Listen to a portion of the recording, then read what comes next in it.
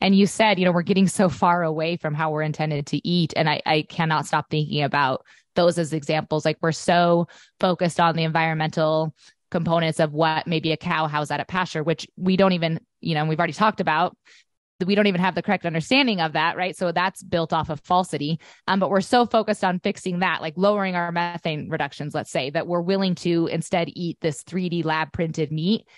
Like, what's that doing to our body, And it blows my mind that that's the point we're at in society, where we're willing to make those decisions and sacrifices.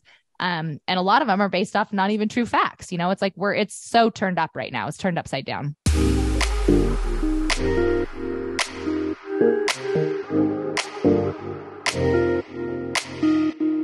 Hey, everybody. Welcome back. You're listening to the Ancient Health Podcast. My name is Courtney, and I have two fabulous ladies. These are some real cowgirls. They are ranchers. So you know what? Put your boots on and get ready for the real deal, because these ladies are out just blazing a trail when it comes to awareness in the agriculture space. And I can't wait for them to share. So we have Natalie Kovarik and Tara Vander Dussen, and we are so excited to have you ladies. Thank you so much for being here. Yeah, thanks for having us on. We're excited to talk with you and your audience today. Sounds like things are going to get a little Western.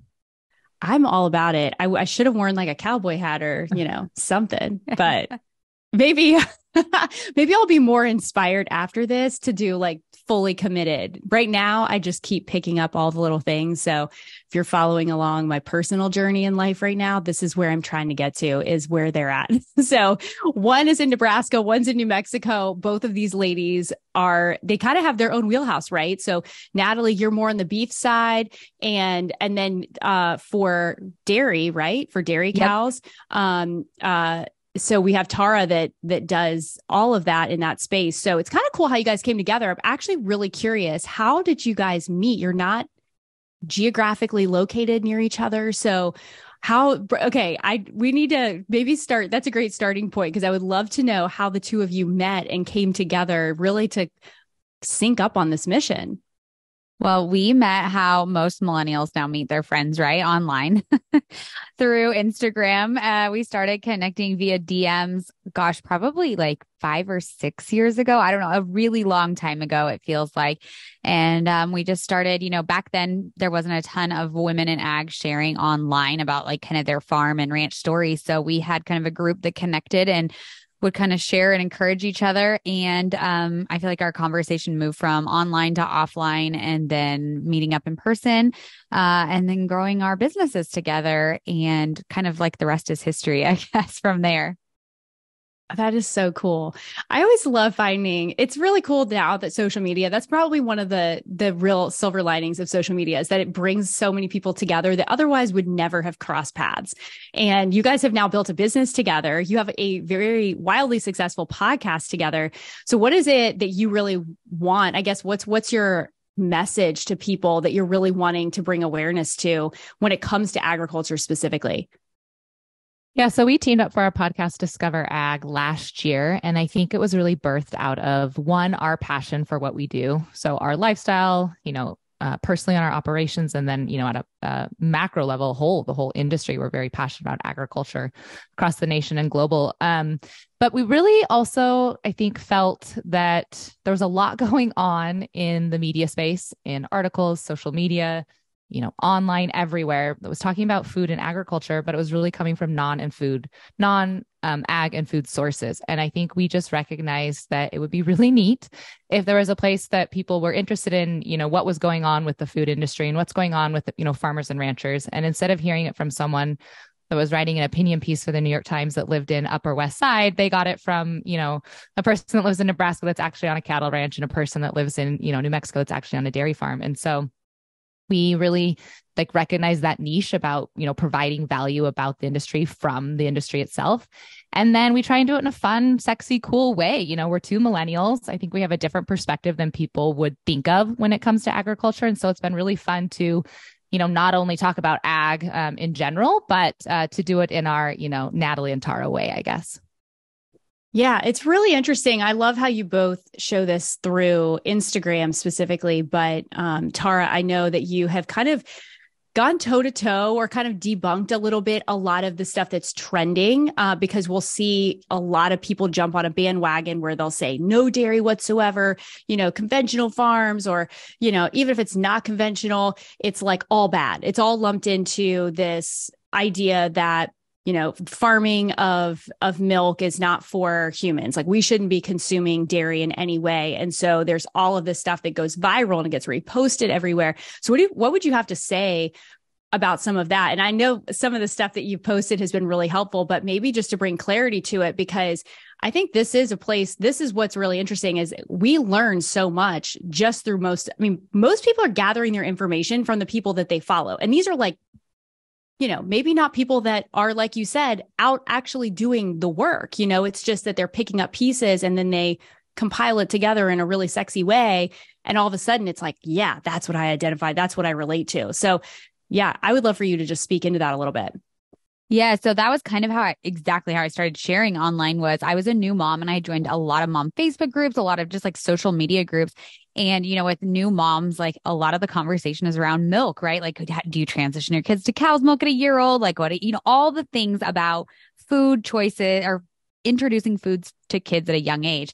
And I was seeing so much misinformation. I got my degree actually in environmental science. So I was practicing as an environmental consultant for dairies throughout New Mexico. And a lot of times, even the conversation would turn to, sustainability, what was dairy's impact on the environment, all of those conversations in addition to the nutrition. And I was just like, this is not what's happening. Like this does not line up with what is currently going on dairy farms and what, registered dietitians are saying about like health benefits of animal protein. And so that was where kind of like the birth of sharing online started, was just wanting to be able to have these conversations and open up these dialogues and maybe give a different perspective that people weren't seeing. And it is so hard. If you have a video go viral that is something, anti-dairy, anti-animal ag, it can really influence people's decision making from then on. And it'll be a 9-second clip that's it. That's what they take as, the truth. And so being able to kind of like go back in and have a platform to be able to share, especially Natalie and I both on the podcast like to get into more nuanced conversations. Like things are not black and white. They're not always as simple as people want them to be. And being able to get into those complexities of those conversations, I think, and I hope really broadens people's horizon around what ag really looks like, what dairy farming really looks like, what cattle ranching really looks like. And just gives people a place to go to have those conversations. Yeah, that's great. Now, are both of you on like the working side of the ranch? Like, what does your typical day-to-day look like? Maybe Natalie, you could start with that. I'm so curious to know, because you're running businesses. Like I'm just picturing, maybe you have families, you got kids, there's so many different responsibilities. And so it's like you live in two different eras. Like you live in like the Wild West, and then you're, syncing up for a podcast and doing stuff. I'm like, what does this day-to-day look like? It is a medley of things, Courtney. It is quite the variety. So up until about 2 years ago, I actually worked off the ranch. I got my education in pharmacy. And so I was working as a pharmacist. We have a small critical access hospital where we live. I'm from very rural Nebraska. It's about a town of 2,000. But we did have the critical access hospital. And so I worked off the ranch doing that. And then kind of at the same time, I was building what, I have individually online, as well as what Tara and I do together. And I came to this almost climactic point where I couldn't show up at my job off the ranch. I couldn't show up online. I couldn't show up as a wife and a mother and for our operation altogether. And so I made that decision to step away. So now I am, to answer your question, fully on the ranch. I am not like quote unquote an employee. So I don't have like designated jobs where if I am not out doing it that day, it does not get done. Mostly because I have littles. So I have 3 boys. One is in school and 2 are not. And so the littles are with me. So weather dependent, mood dependent, we're usually out with my husband doing chores all day long. I love to wake up and be outside. I love to have my children wake up and be outside. But I don't have per se like a exact responsibility on the operation. Okay. What about you, Tara? Yeah, so I guess kind of similar as Natalie kicked it off, like it's all over the place. Up until 2 years ago, I was working full time as an environmental consultant. So what was kind of cool about that is I actually worked on a number of different dairies beyond our own. Like our dairy was one of my clients, and I got to work with them as well as lots of other dairy farmers, which I really enjoyed. I loved going and seeing other dairy farms and working with them on sustainability projects and water conservation projects. And then 2 years ago, I took a step back to be able to be more involved in what Natalie and I do, have more time, family balance with my kids, and then be a little bit more a part of what my husband does and be more part of our farm. I've kind of found that my role on the dairy is actually not traditionally on the day to day. I got part of my degree was in policy and law, and I have found a real love for being involved in that side of things. So I actually just got back like 2 weeks ago from Rome and was at the UN working with the Food and Agriculture Organization on gender equality in agri-food systems. And that has just become like a very big passion of mine, is being a part of those conversations, making sure that farmers have a seat at the table. It's not always easy for farmers and ranchers to leave their operations to go and like actually have a voice in different places around the world. And I am just so honored and privileged that I have that ability to go do that. And so that's kind of where I found my role. It's a very unconventional role, maybe, but it inspires me and drives me. And, I just feel like that's where I best serve our industry. Yeah, it sounds like it's really cool that you can step in and kind of be the voice because you've seen and been able to put your hands on like the very tactile part of the ranching. And now you're able to actually take that where you said, like most farmers are not going and probably have the time or the energy to advocate for what it is that they're doing and protecting their business and the integrity of it. So that is incredible of you to be able to step in and do that. You said something too about being in the environmental space before, which this is so fascinating to me because one of the biggest things that you'll see or hear a lot of times about, cattle specifically is that there is some influence of negative influence on global warming and climate change and all of these different things on the environment, even just from topography and the land usage and things like that the cattle are just destroying it. Like we're destroying our soil, we're destroying our land and the air and everything else. So I would love to even touch on that because there's obviously been a big movement in the plant forward sphere. And, we love plants, but I just recorded a podcast on protein and how important it is for women's hormones, specifically coming from animal products. And I'm a huge advocate of that. So I'd love for you ladies to speak about that. Natalie, what are your thoughts coming from, the beef side where there's a lot of criticism, around what the implications are for the environment?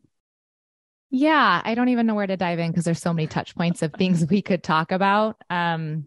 But there are a lot of misconceptions. And I do think cattle have kind of become like our society's scapegoat at a point right now. It's like a nice little clean package that you can feel good, like you were making a personal, attempt to save the environment and do all the things by not eating meat. Like it's very clean and simple.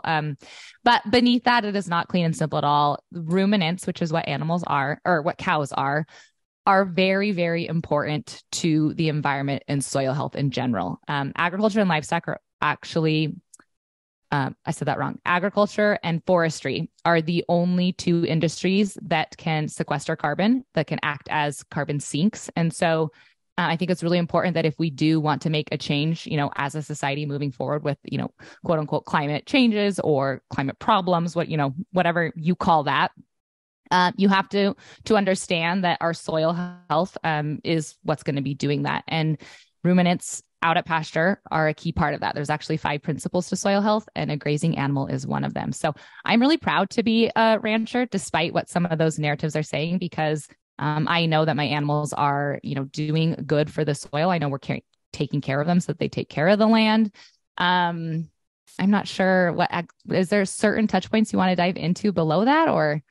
Yeah, well, like you said, there are so many different ways to slice and dice this, and so many different arguments and cases that are tried to or that are pushed onto people to advocate that there's less waste associated with a plant dominant diet. So, there's obviously the ethical side for some people. And then there's the people that say, hey, we can replace everything that you get as far as nutrition from animals with plants, and we can spare the environment. Like the soil, the land is going to be much cleaner and greener and be able to proliferate more without, using cattle on these lands. So maybe even talk about the soil. You mentioned that. Even just like, maybe it was Tara. I think I saw something that you posted about like cow poop or something. And you were like, people do not realize that this side of it, this waste that people, think is just something we have to dispose of, actually has tremendous value when it comes to the land and actually keeping the land very diverse and rich in terms of the nutrients that are offered from it. Yeah, so I'll talk a little bit on the flip side of the coin. Natalie talked about grazing cattle and the benefits of them. Well, our cows are actually in confinement. They're in a pen, like a large it's called an open lot pen. And so what we do is we actually collect all the manure from those pens and compost it. And then that manure goes out to other local farms in our area. Like it goes beyond our farm out to others. And one of the best ways to improve soil health is to add manure. It increases the organic matter, which is like the heart and soul of soil, is having a really healthy organic matter. And cow manure is optimal for that. And both Natalie and I are actually in pretty sandy soils. And so by increasing the organic matter, you're improving so much of soil health. The healthier soil is, the more carbon it will actually sequester.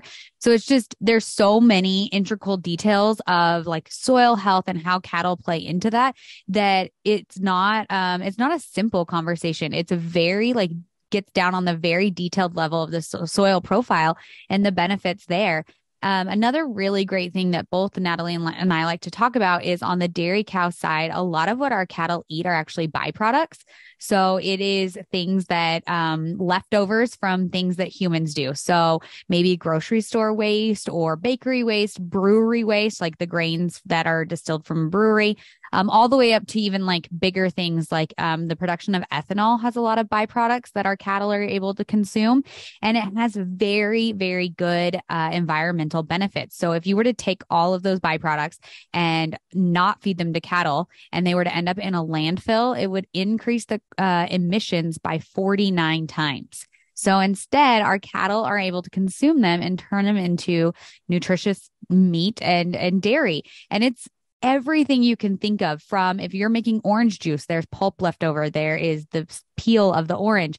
All of that kind of stuff are things that cattle can eat that would otherwise just go to waste. And so they're really, from the soil to like all different facets of our food production system, they're really integral part of that. What is it? Is this now something that you do specifically, or is this something that you would say across the board that dairy or beef ranches are utilizing? So Natalie and I both, and Natalie can speak on the beef side, I feel like we both have very pretty traditional operations that are similar to other operations like ours. So for, feeding byproducts, that is something that dairy farms across the country do. I always joke that cattle are very local eaters. So what a cow in Florida, is going to be eating citrus peels. That is not what our cows in New Mexico are going to be eating, because that's not what's available to us. Our cows are going to be eating actually cottonseed, which is a byproduct from making cotton. And so California dairy farmers will feed their cattle almond hulls. So it's just very specific, but across the board, this is things that lots of cattle operations, dairy farms are implementing. And it's just unique to what their area looks like, what their region has to offer. That's so interesting.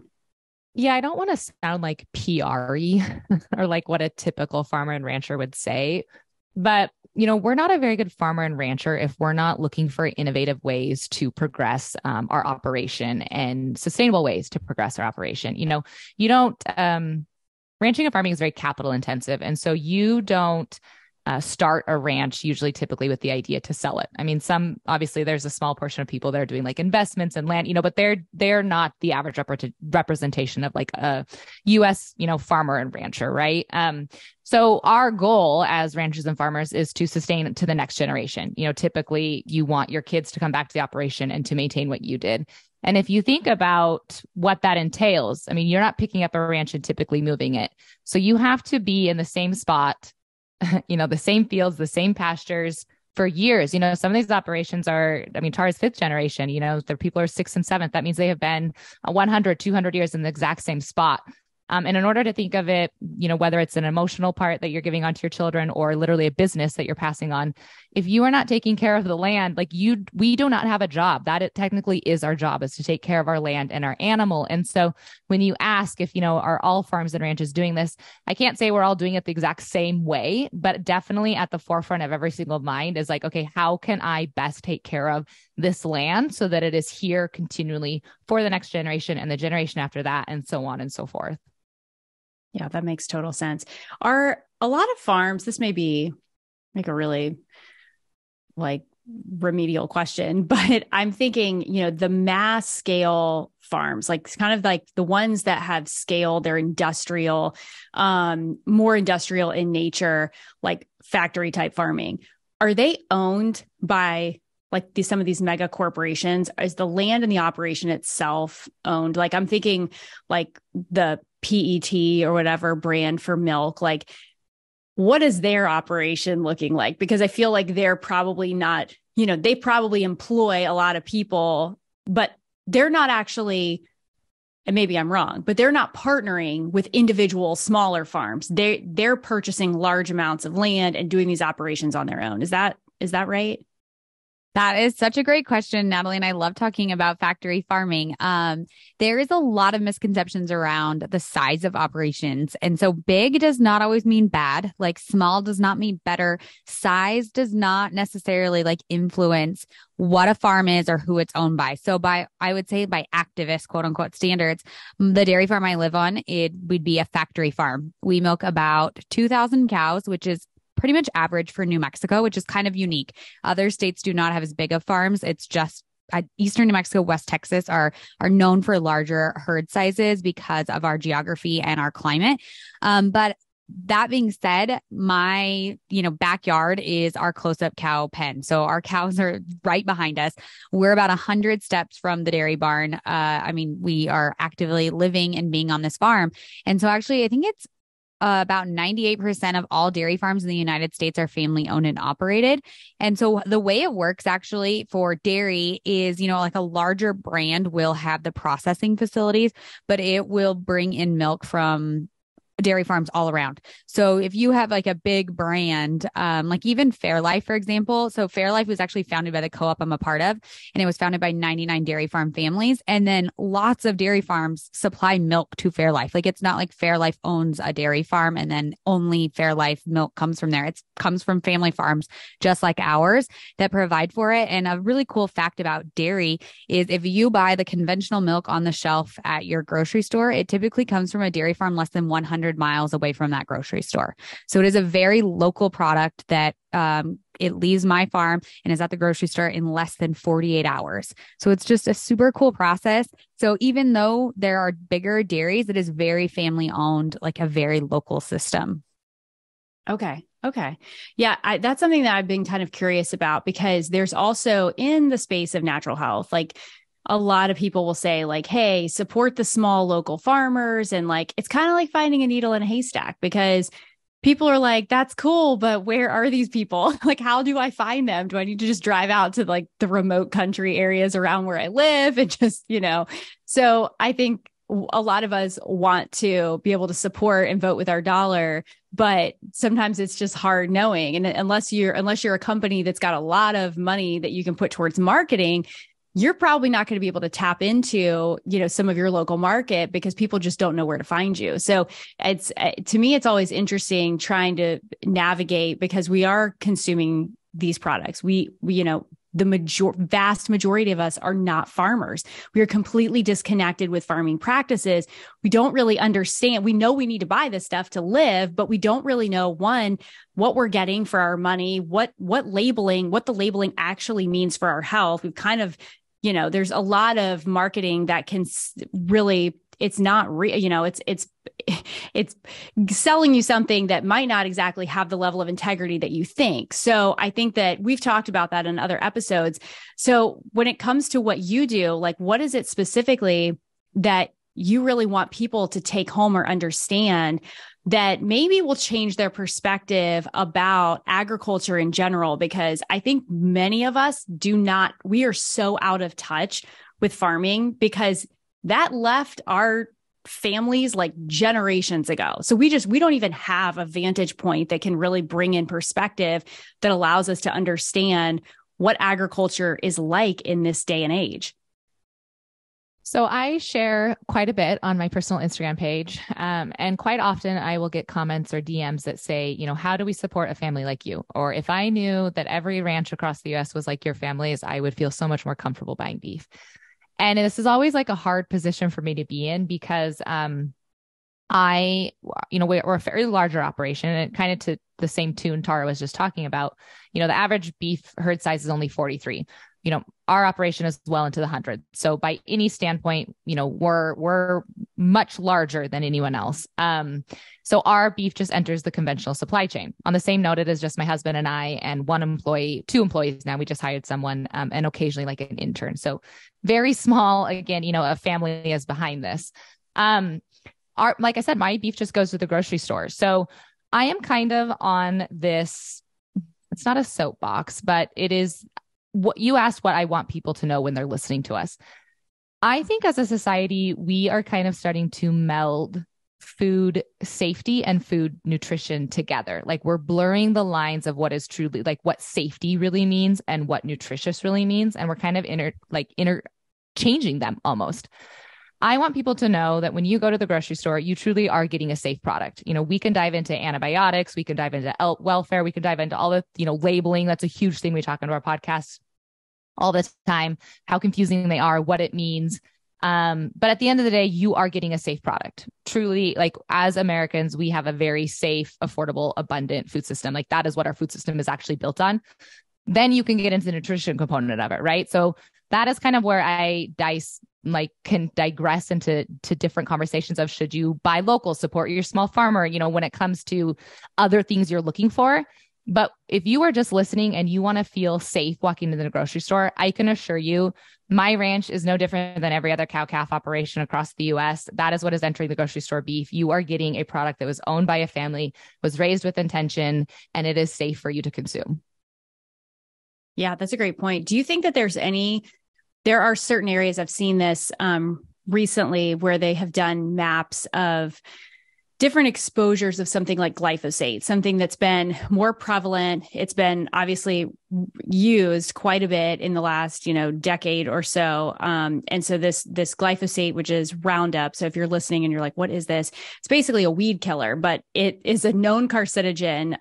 And it's everywhere. I mean, it's in our groundwater. I mean, they've tested it everywhere. So would you say that I would then pose the argument of, are there certain areas where, these cows are getting exposures to things where their meat would be affected? So certain areas or, parts of the country may have a different level of toxicity or chemical burden than others, given, what it is that's being farmed around these ranches, because obviously there's a lot farming, there are highly dense agricultural areas in certain parts of the country, and they're not all farming, livestock. They may be doing corn or something like that, where there's a heavy load of chemicals, and all that runoff. I mean, it all ends up somewhere, whether the cows are drinking it or, it just overspray, things like that. Is that something that has come up or something that has been looked into? Are there studies on that to show that cows in different parts of the country are affected by these things? So there is lots and lots of studies out there about Roundup, for the simple word, and weed killer in general, herbicides, pesticides, all of these things.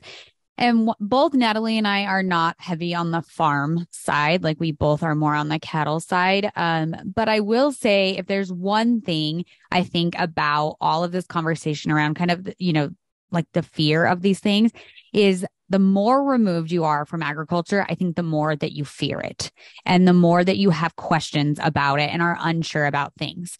As a person who knows lots of farmers who use Roundup, it is not something I personally worry about on a day-to-day basis. I know how much they're spraying, how little actually is that they're spraying, how much it's mixed with water. As an environmental consultant, I've spent a lot of my time sampling groundwater for farmers and dairy farmers in lots of regions. And I think just having that firsthand knowledge and experience, it's just not something that weighs really heavy on me. And I think that has to do with being more connected to it when you see it, when you're a part of it and you see the application and you're talking with the farmers. It just changes the conversation and kind of like the dynamic of where that fear kind of comes from. Yeah, it is, we live in a world where we make a lot of choices because of fear, and that then people, all they need to know are one or two things about a subject matter to be able to make a decision on whether or not they feel like it's kind of living in the world of absolutes.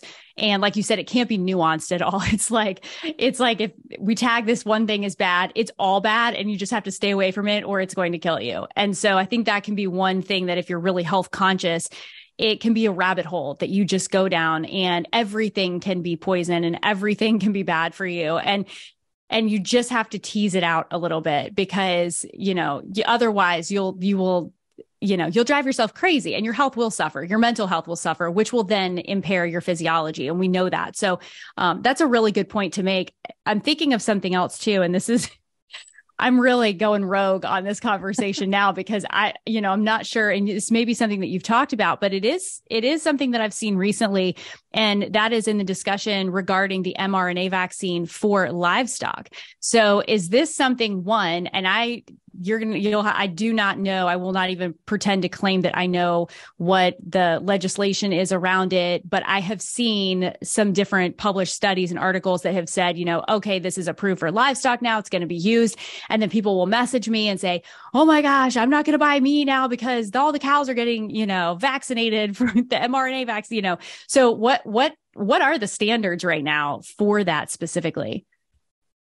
I have a lot of thoughts on this. So we actually did a podcast episode on this. I just looked it up. It is episode 85 for anyone who wants to deep dive this conversation. We brought on a vet and we talk about antibiotics and vaccines, specifically the mRNA.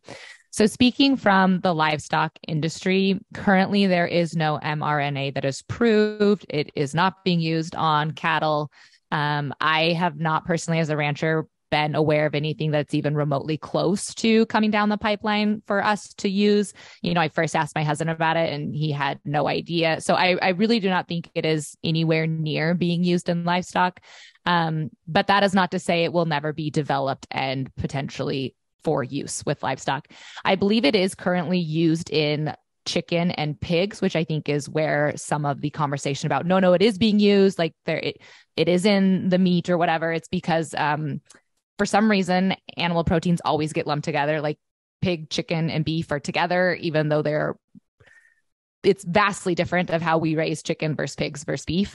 They're just always lumped together, which is like one of my soapboxes.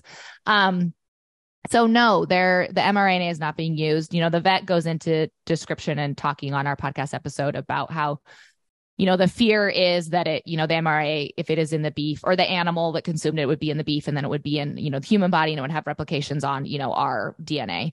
I think, he says right now there's no studies out there to prove that, support that, show that in the science. But again, I understand when you are removed from your food system, why you have those questions, why you have the fear. Okay. Yeah. I was just curious because I'm not well versed on the agriculture side with, specific livestock for vaccines. And a lot of people are really just using their own frame of reference, which is just what we do for human protocols. And we start to see, hey, the CDC has changed and they've added and added and added and added. And I'm like, I think this is where there's such a miss, right? Because and this is what your platform really serves or lends of a perspective to, is that the only really frame of reference we have is the stuff that we have control over that we're making decisions on. And that's usually just for ourselves because we're not buying these animals. We're not having to care for them. We're not seeing the diseases that can manifest in different herds and populations. And we don't know the different struggles. So we're like, okay, well, do they need that? Is that going to affect me? And honestly, the only power we have is the purchasing power. So we either decide we're going to consume it, we're going to support it, or we're not participating in it. And a lot of people will make those decisions based out of fear and say, I don't know. I don't feel like I can make an educated decision because I am so far removed from it. And so I'm just going to maybe go with a different option. I'm going to eat the bean burgers for the rest of my life. And, I'll feel safe with that. Yeah. The other thing I'll add to this is that because you talked about the only frame of reference we really have, right, for a consumer who is removed from it is like how you think of vaccines in your own life. When it comes to, I guess, human vaccination, we have built up a lot of herd immunity to the things we're vaccinating for, right? So that's why people are like, do I really have to give my children an MMR vaccine? Like, when's the last time I saw rubella running around? Like, what about polio? Like, do we really need to be giving these things that we have, eradicated essentially through vaccination use? Like, we're very lucky as humans to be at a point where we can say, no, I'm going to deny that vaccine for myself or my child. And still probably, I don't have the percentages, but, odds are you're not getting exposed to polio walking down the street, right? The things that we are vaccinating for in our animals are not things that are like, it's not the same thing. We're not vaccinating for something that like cattle got in the early 1800s, and we're still trying to like minimize herd immunity by maintaining vaccination protocol. It's like very active viruses that cattle are exposed to, able to catch that immediately then. And so that's why I think there's that big distinction between like, oh, I'm going to make that choice of like no vaccinations in my family versus like we as ranchers and farmers don't really have that choice. Like, oh, I'm going to choose not to vaccinate my herd and take the risk that we're not going to get anything because odds are like it would probably be devastating to your herd. Yeah. I will jump in here too. Something that you said about how if you aren't even sure, you're going to maybe just pick something different altogether. Natalie has a really great story about being in the grocery store. Both Natalie and I get our beef directly from our own herds. Like I get, we harvest a cow. Natalie does the same. And we're not big chicken households, but Natalie went to the grocery store and was in the chicken aisle buying something. And there was so many labels, so many marketing tactics on all the packaging that she left being like, I don't even know if I want to buy chicken. Like, what is even happening? And that's as a person who we know what's going on. We know what the labels should mean, but we didn't even so I think it's a very like normal feeling to be like, I don't understand what all of these labels mean, what all these marketing tactics are.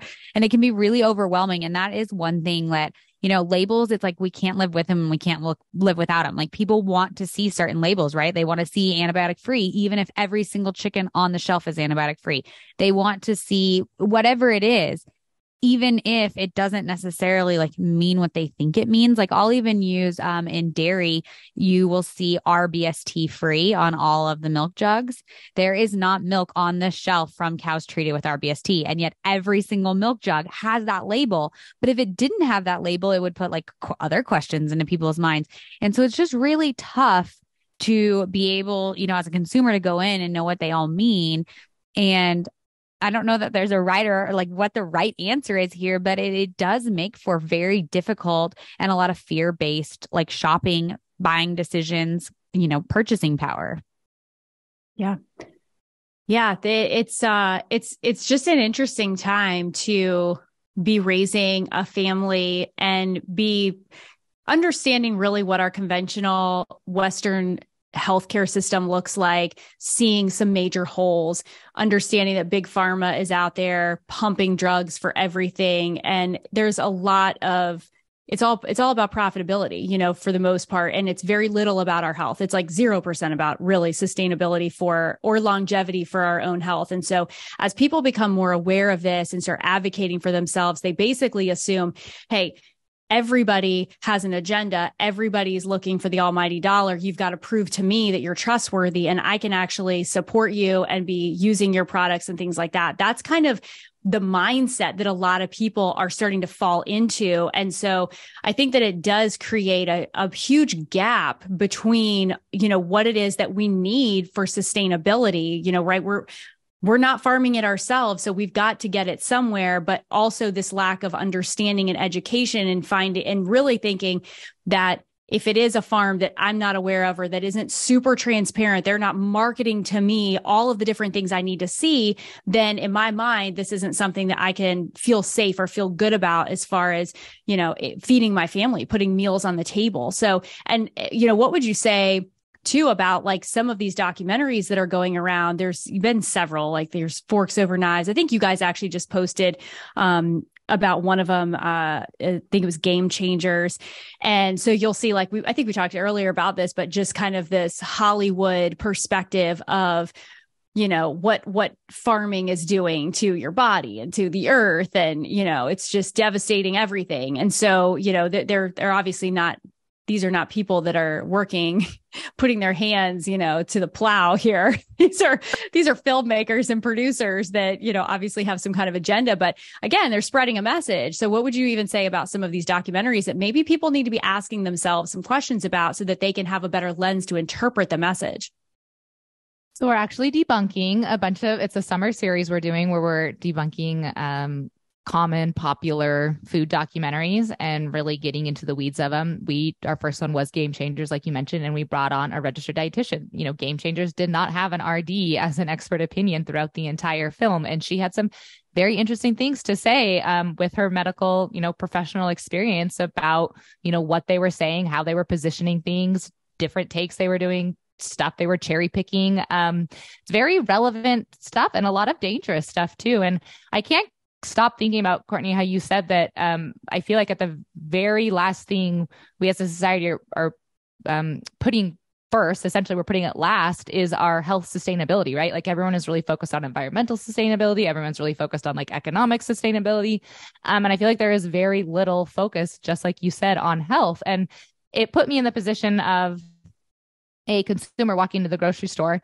And like we've just been talking about, having all these questions and fear about, how the chicken was raised, whether mRNA is in the beef or what antibiotic is in the beef. And so instead of shopping there, they're actually going down, the middle of the grocery store and they're like, well, I'll buy the packaged granola bar that says organic on it. And they make that choice instead. And that is where I just like really crumble on the inside, because that is at the root of the problem of our health, right? Just because it has some of those labels on it does not make it healthy. And yet we're choosing them because of fear of the most nutrient dense items in the grocery store. And so I do think there needs to be, I don't know where it comes from, labeling USDA, farmers and ranchers, consumers asking questions, like where the answer is. But I do think we have a big problem in our food system when it comes to setting people up to make the right choices for themselves nutritionally. Oh, I love that you just said that, because that's really, it's becoming so just wildly more popular, is where people will say like, okay, I just don't really know. I don't know. We see this with organ meats, and we've done several episodes on organ meats and how, eating nose to tail can benefit you in so many ways, but culturally, that's just not something that is very accessible to us, because one, you're not going to the grocery store buying bison tongue and, heart and liver and all of these things. Like some places you can find it, but it's just, it's not like front and center for you. And even if it was there, most people would kind of be grossed out and they're like, oh, I don't know what to do with it. My kids aren't going to eat it, so I'm not going to spend money on it. But we do opt for convenience. We opt for something that we feel like we have control, or we have some level of understanding. So if it says, okay, well, it's packaged, it's, it could sit on a shelf for 5 years and still be fine to eat, but it says that it's organic and it was cold pressed, and all these different labels that sound like it's going to be really, really nutrient dense for you, when ultimately, if you were just eating something that was a single ingredient animal product, like it would go so much further for you nutritionally. Like, and honestly, outside of just supporting, the farms that are really creating sustainability on so many different levels, like you're actually meeting the needs of your body. So, which on a very personal level should be very important to us. So I love that you brought that up, because there is a huge shift in that. And I think even like in the frozen food section, you'll see a lot of things that are vegan or made from different plant products that are packaged in all of these like very easy, like there's no prep, you can microwave it, you could thaw it out, you can throw it in a blender, whatever it is. Like those are great. But again, we're getting so far away from nature, what nature intended, like the grassroots of what we should be eating, that would probably eliminate a lot of our disease. And so in doing that, we're kind of replacing one thing that we think is maybe detrimental or we don't fully understand. And then we're just replacing it with something that has even more implications of negative health outcomes. So I really love that you brought that up. Yeah, I think a lot about right now we're entering into like 3D pressed meat and salmon and fish. Like I just saw Ashton Kutcher is the backer behind, lab grown salmon or fish, I guess. And you said, we're getting so far away from how we're intended to eat. And I cannot stop thinking about those as examples. Like we're so focused on the environmental components of what maybe a cow housed out at pasture, which we don't even, we've already talked about. We don't even have the correct understanding of that, right? So that's built off of falsity. But we're so focused on fixing that, like lowering our methane reductions, let's say, that we're willing to instead eat this 3D lab printed meat. Like, what's that doing to our body, And it blows my mind that that's the point we're at in society where we're willing to make those decisions and sacrifices. And a lot of them are based off not even true facts. It's like it's so turned up right now. It's turned upside down. I really, I hope that Ashton's going to just pop out and like tell us we're all punked or something. Like, just kidding, guys. I'm not behind this. Wouldn't that be nice? Wild. That's so crazy. I did a mini episode on lab grown meat not too long ago. I'll link it here with some of the other podcasts that we've talked about. I was blown away when I was reading about it and the stem cell selections. And I mean, they're putting these things in like test tubes and culturing them to just populate different types of meat. And we're creating a food group that has never existed before. And then we're now just fabricating whatever regulations we want, because this is new. This is, how do you regulate something that literally did not exist before? It's like, it just blows my mind. But, yeah, 3D printed meat. I mean, doesn't that sound appetizing? We recently covered lab grown meat on the podcast, talking about there's new research coming out that its carbon footprint is about 25 times higher than conventional beef. And both Natalie and I were like, well, duh. Like, on what planet did you think that growing a food in a test tube inside of a climate controlled building factory was going to be better than like cattle grazing out on pasture? Like, just how, we were talking about how do we get so wrong that we like fear a single ingredient food like beef, but we don't fear the packaged food that has 25 ingredients that we're not even sure what they are. But like, we think that maybe lab grown beef would be healthier, more like, it's just like, it is an episode of Punked. I'm hoping that maybe we all wake up from really soon. I'm with you on that. I mean, it really is, it's just an interesting time that we're living in. And I do think that one positive is that there's a lot of awareness and there's conversation that's beginning to happen. And so people are curious and they want to know, instead of just taking it as Bible, like, oh, this is truth. This is, some corporation made it. It must be okay. People are very skeptical now. And I think that, we're in this post-COVID era where now we see a lot of these organizations that have been trusted for decades, that we feel like have had our best interests at heart, have very much let people down, disappointed them on levels that are, you can't recover from, because they've been bold-faced lied to, and people have lost family members and just so many different things that have just been devastating. So, on the one side, I do love that people now they are actively seeking information from people that they trust. And that's really what we aim to do. And that's why we love having these conversations, because it just spreads the awareness so that people can feel educated. They feel empowered to make decisions, and they don't feel like they're being marketed and sold something that is only profiting or benefiting another person or organization. So ladies, this has been a fun conversation. Yes. Thank you for having this on. I love that you ended on that note, because that's exactly how we feel about like Discover Ag. Is we believe in food choice, ultimately, like make the decision that works for you and your body. But if we can give you some information, give you some practical, tactical advice on what's actually happening on the ground, boots on the farms, boots on the ranches, about the food system and what's going on, then hopefully you can make a better decision on your food, based on your needs. Yeah. Totally. Okay. So Natalie, tell us about you, both of your podcast that you do together, Discover Ag, and then individually your social channels where people can find you. Guys, their social media is awesome. They post so many reels, and you actually just did one on methane. It's really, I mean, it's very informative. So not only is it entertaining and fun to see what you're doing behind the scenes, but I appreciate all of the effort that you put towards educating people on the things that you're learning and the things that you've experienced. So give us the rundown of where people can connect. Yeah. Yeah. Thank you. Since you're all listening to this in podcast form, I'm guessing you are podcast people. So you can hop over and follow our podcast, Discover Ag. And we've already, mentioned multiple times kind of what we do there, but it's a Thursday podcast. And we basically take the top trending topics, headlines, things that are going on in the news in the food and ag space. And we break them down, giving our personal opinion, and we really get into the weeds of things. We try and, cover both sides, pose questions, answer questions. So it's usually pretty informative, but it's also pretty fun. And then you can follow us both on Instagram. So I'm at Natalie Kovarik, which is just my name. And then same for Tara. She's just at her name, at Tara Vander Dussen.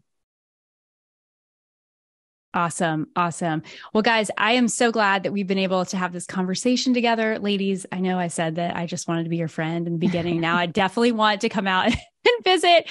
So when I actually get a farm up and going, which hopefully will be sooner than later, I need to learn all the things from you. So I'll have to pop on out to the Midwest and make a trip. I'll make the tour. So you are welcome anytime. Yay! I know. Our door is always open.